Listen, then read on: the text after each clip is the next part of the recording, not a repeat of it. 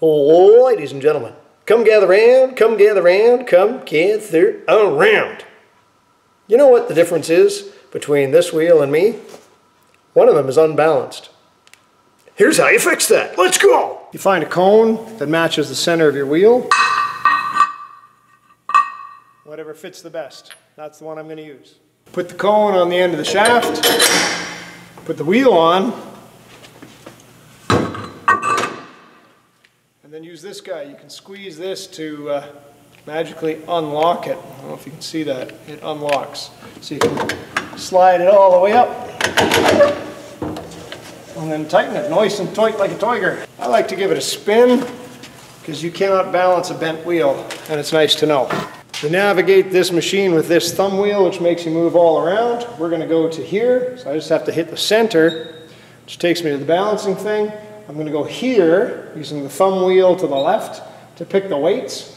I tend to use clip-on weights on steel wheels, stick-on weights on alloy wheels, and we got a lot of combinations in there. Then go to this one so we can tell the machine how big the wheel is and where the wheel is. So thumb wheel over there, center button.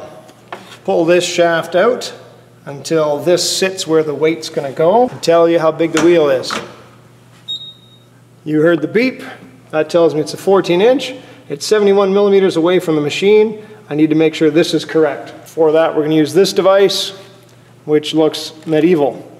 Stick it against the rim on where the weights actually go, and this tells me it is a 6-inch rim, because that guy's pointing at 6 inches. Use the negotiation thing over here to say width, and then just go up to 6, and then we're good. We can exit. Just close the lid.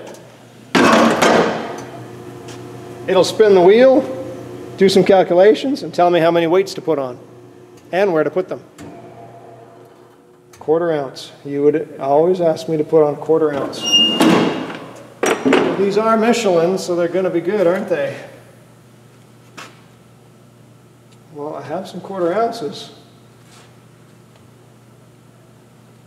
So I rotate this around till the blue square goes green. This foot pedal locks the wheel so it doesn't rotate.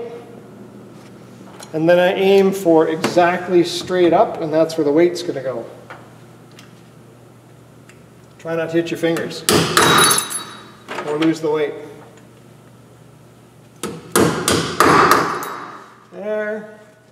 And I'll do the other side, which needs a 1/4 right there. Lock it straight up on this side.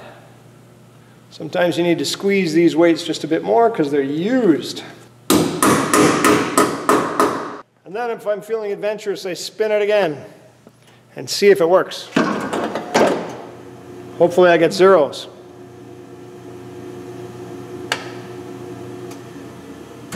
Oh, curses.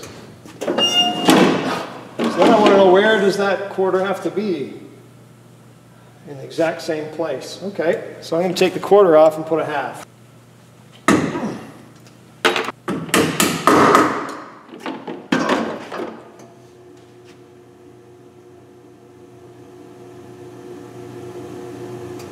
Beautiful! Then I put my foot on the foot pedal to lock it. Then I can undo this. Once you crack it loose, hold on to the wheel. We don't want to drop it on the shaft. I can pull that red lever, pull that off, wheel comes off, move on to the next one. Because it's the same size wheel, I don't have to change no settings. Sometimes when you spin it again, it'll ask for more weight to the left or right of the weight that you put on there. In that case, I usually just move the existing weight closer and see if it was just a rounding error. Important to note,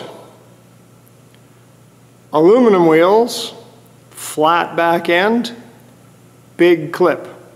Steel wheels, curved back end, small clip. Steel, aluminum. One of the first wheel balancers I ever used was not digital but analog, and you could trim weights to get more precise balance and make it really accurately balanced. On my student teaching practicum, we had a wheel balancer that used a crazy shaft, spark plugs, and flashing lights to determine where it went, and there were no safety features whatsoever. Always wear a face shield if you don't have a safety feature on the tire, because when those weights come off, you catch them with your face. Always good. Woo! Woo! There you go. Balancing tires. Thanks for watching. Take care.